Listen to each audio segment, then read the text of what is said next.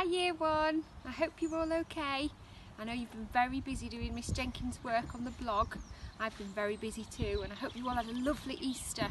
I'm going to read chapter 5 of your book, The James and the Giant Peach. The next moment, James was running back towards the house as fast as he could.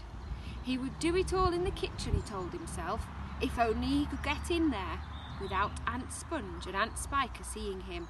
He was terribly excited. He flew through the long grass and the stinging nettles, not caring whether he got stung or not, on his bare knees. And in the distance he could see Aunt Sponge and Aunt Spiker sitting on their chairs with their backs towards him. He swerved away from them so as to go round the other side of the house. But then suddenly, just as he was passing underneath the old peach tree that stood in the middle of the garden, his foot slipped and he fell flat on his face in the grass. The paper bag burst open as it hit the ground, and thousands of tiny green things were scattered in all directions. James immediately picked himself up onto his hands and knees and started searching round for his precious treasures. But what was this? They were all sinking into the soil. He could actually see them wriggling and twisting as they burrowed their way downward into the hard earth. And at once he reached out a hand to pick some of them up before it was too late. But they disappeared right under his fingers. He went after some others, and the same thing happened.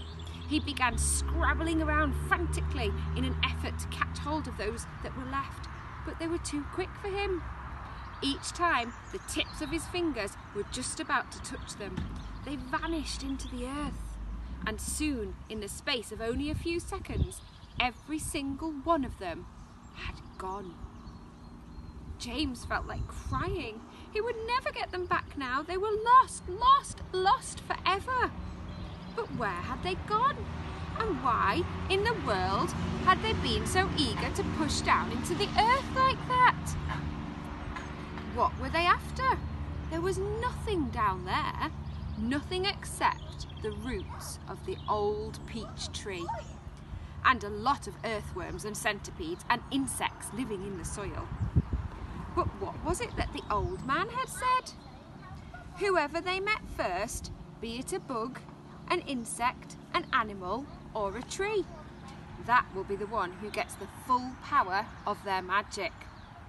Good heavens, thought James. What is going to happen if that case, or if they do meet an earthworm, or a centipede, or a spider? And what if they do go into the roots of the peach tree? Get up at once, you lazy beast! A voice was suddenly shouting in James's ear. James glanced up and saw Aunt Spiker standing over him, grim and tall and bony, glaring at him through her steel-rimmed spectacles. Get back over there immediately and finish chopping up those logs, she ordered. Aunt Sponge, fat and pulpy as a jellyfish, came waddling up behind her sister to see what was going on. Why don't we just lower the boy down the well in a bucket and leave him there for the night, she suggested. That ought to teach him not to laze around like this the whole day long. That's a very good wheeze, my dear Sponge, but let's make him finish chopping up the wood first. Be off with you at once, you hideous brat, and do some work. Slowly, sadly, poor James got up off the ground and went back to the wood pile. Oh, if only he hadn't slipped and fallen and dropped that precious bag. All hope of a happier life had gone completely now. Today and tomorrow and the next day and all the other days as well would be nothing but punishment and pain and unhappiness and despair. He picked up the chopper and was just about to start chopping when he heard a shout behind him that made him stop and turn. Oh, that's chapter 5, So very excited. Not what James wanted to happen, but I wonder what will happen next.